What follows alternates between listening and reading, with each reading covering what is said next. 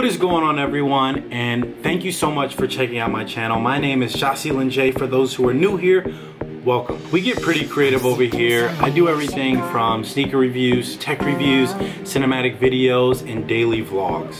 But before we get started, if you haven't already, it'd be super dope if you could smash that subscribe button. There should be an arrow popping up right now to show you where you can click the button at. So, for those who have a $500 budget and you're thinking about starting a YouTube channel, but you don't want to break the bank on a camera, this is a perfect video for you because I was that same person about 5 months ago. I already have an iPhone and it shoots really nice video, but I wanted to take my vlogging experience and my YouTube video experience to another level, so I decided to buy the Sony A5100, which is a part of Sony's amazing Alpha series. I was lucky enough to buy this camera for $367, which is actually about $133 less than that $500 mark, and that was including the lens.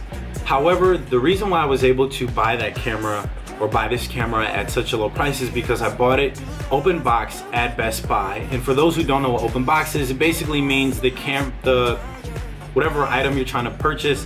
Specifically at Best Buy, I know that they do this. I'm not sure about other retailers, but if an item was on display or somehow the box was open, or maybe it's missing a part, like for example, my camera was supposed to be missing the micro USB cable, but it wasn't. So I really just got lucky and just got a brand new camera for $367, opposed to like $600 regular price.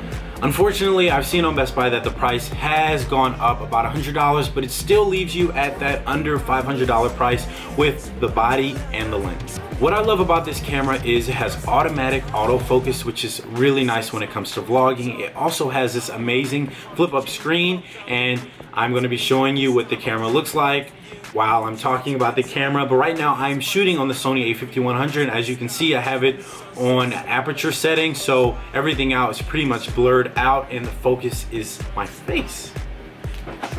I'm currently shooting on 24 frames per second, but there is also 60 frames per second if you want to shoot slow-mo. Another thing I love about this camera is the creative style. So you have a vivid, you have a standard, and a portrait and landscape mode. I typically like to shoot on standard to make the camera footage as neutral as possible when I go back and color grade. Also, this camera does have touchscreen, but the touchscreen is only for when you're trying to autofocus.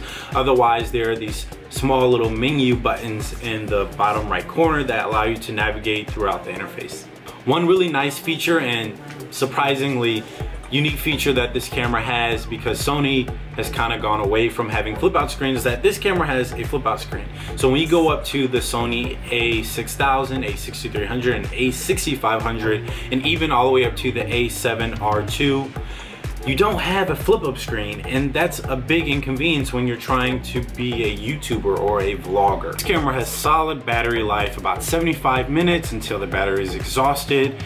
I haven't ran into too many times where I've ran out of battery life while filming. Also, there is this really cool feature where you can interchange the lens, and that is super key, especially when you're trying to get different type of videos, cinematic videos, or further away shots. But I promise I won't bore you with the specs of this camera. Let's get to some video.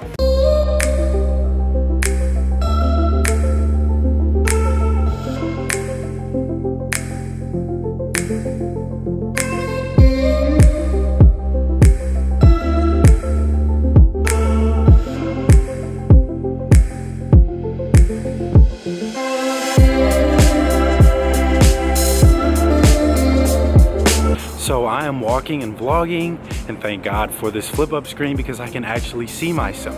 It's super convenient because I wouldn't know if my head was cut off or not, or what's actually in the frame.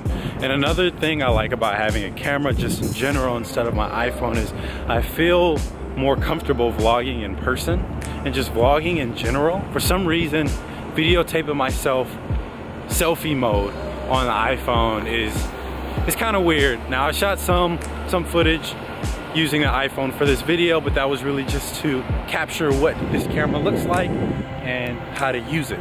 But I love this camera, the quality is amazing, and if you're on the fence about what camera to get, I'm not trying to be biased, but I think this is the perfect camera if you're starting your YouTube channel. So there you all have it. I hope the video footage was helpful, and this is an amazing camera. Honestly, it really is a steal if you can get it, or if you can just get a vlogging camera under $500 of this caliber. So if you want to make that transition from smartphone vlogging to a starter camera, or just not even vlogging at all and just diving into vlogging with a new camera, I would totally go with this Sony A5100. It's really the best camera out there for this price. One thing I almost forgot to mention is make sure you have a lens cap. Obviously this camera isn't as fragile as your smartphone. However, it can be fragile if you're dropping it on a hard surface. So make sure you have a lens cap to protect that lens of yours. But that's really all I have, and thank you so much for taking the time out to watch this video. If you're still here, give this video a thumbs up. Don't forget to comment, and I'll see you all later. Have a blessed week. Peace.